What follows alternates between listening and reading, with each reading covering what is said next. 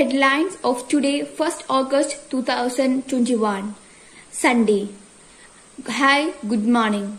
I am Thamanna Haya from AUPS Thanikadav. I am studying in 7th standard. Today's headlines. Kerala vaccinates over 2 crore people. No wastage of vaccinate reporter. 1 tunnel in Kudiran opens for traffic. Karnataka tightens travel restrictions for Kerala and Maharashtra. Higher Education Institute initiated in Kerala.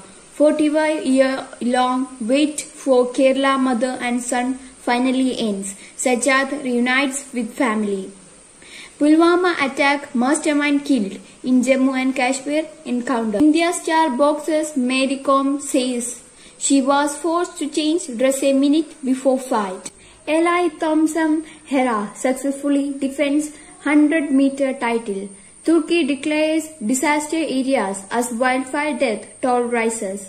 Body of Reuters photographs was multi-filled Taliban custody, official states. That's all for today's headlines. Thank you.